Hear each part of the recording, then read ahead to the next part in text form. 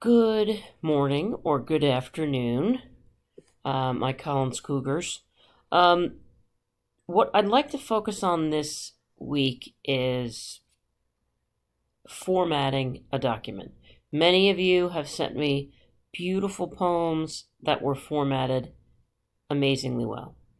But some of you are not using some of the tools in our toolbar to best format your particular poems. So when you write a poem, you can start writing it right away and you don't have to worry about any formatting. You might just want to dive in there and start writing. So I'm going to write an April haiku. Okay, so you go to the top and you name it. And you may want to think about things in April. Okay, April is rainy. April is rainy. That is 5 syllables. Perfect. So I hit enter and I go to the next line. I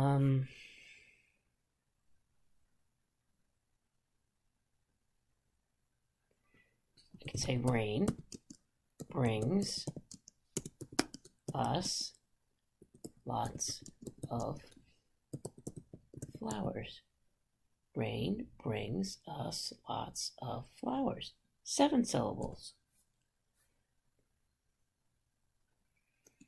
And I can say, I guess it's worth it. So there I have a haiku. I'm getting from some of you basically something that looks like this.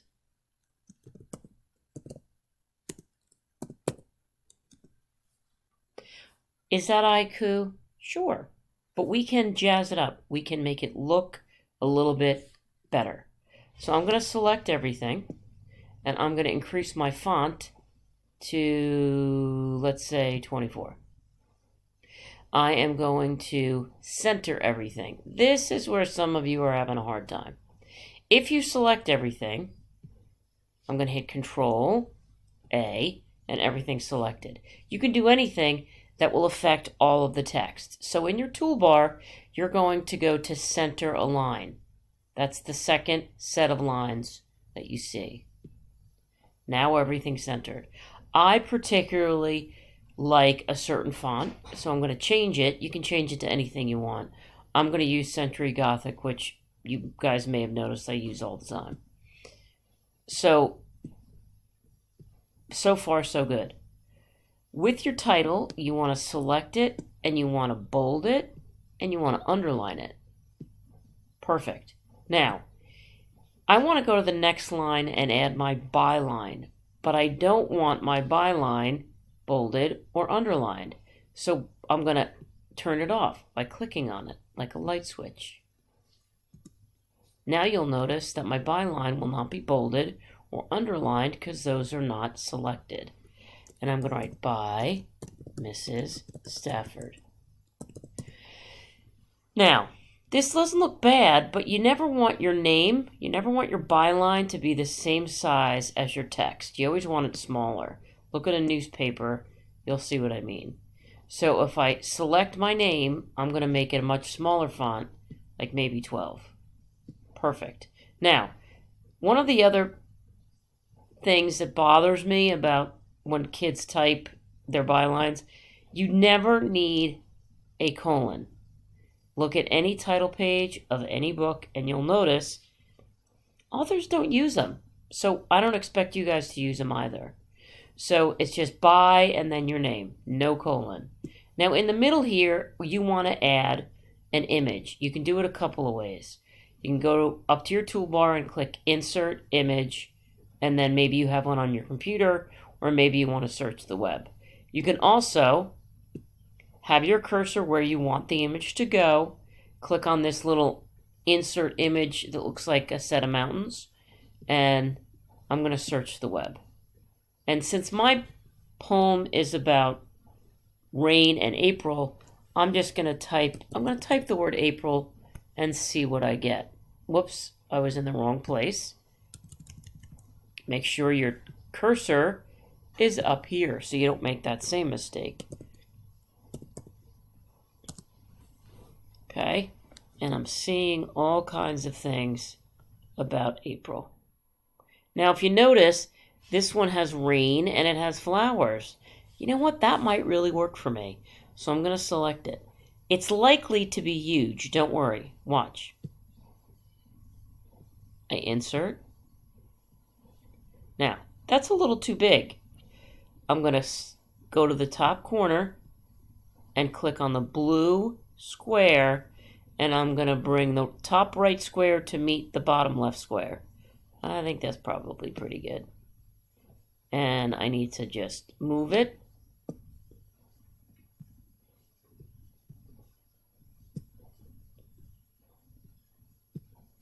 I'm going to hit Control X, and I'm going to put it down here because I had my cursor in the wrong place.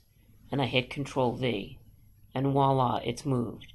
Now, one of the other formatting pieces I want to show you is that if you select your image, up here are some things where you can add a frame.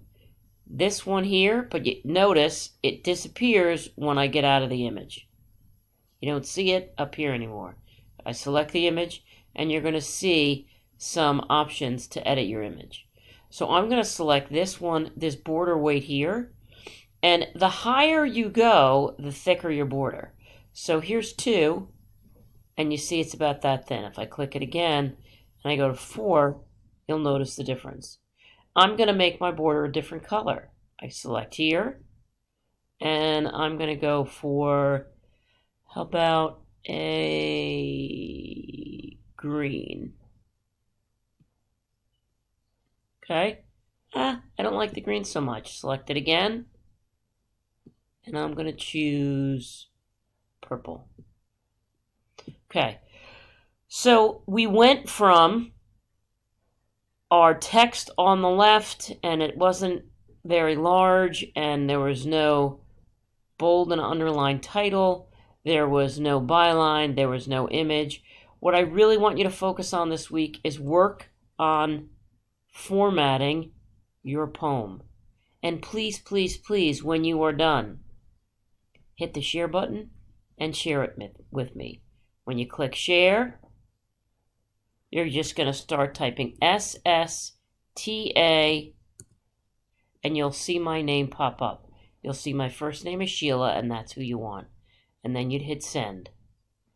I'm not sending it to myself since I wrote it.